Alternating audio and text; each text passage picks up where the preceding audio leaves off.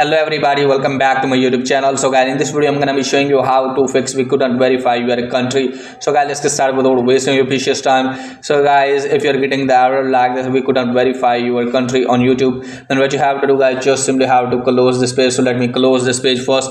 Now after that guys, what you have to do is just simply have to launch the settings app first and make sure that you are not connected with any of the VPN. If you are connected with the VPN, just simply disconnect with the VPN.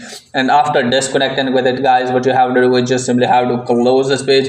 Now after that guys, what you have to do is just simply have to open the App Store, Play Store, and there you have to search for the YouTube. So let me search for the YouTube guys.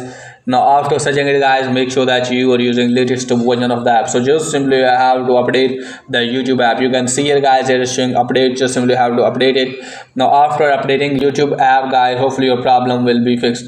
And if the problem is there guys, then what you have to do guys, just simply have to close this page, open the settings, scroll it down, tap on general, tap on iPhone storage. In case of Android phone, you can also go to the installed apps, and there you have to locate for the YouTube. And in the Android device guys, you can clear the cache or storage of the app, and in case of iPhone, just simply have to go to the offload app. So just simply have to offload the YouTube app. In case of Android, clear the cache or clear the storage, and after that guys, restart your device and your problem will be fixed.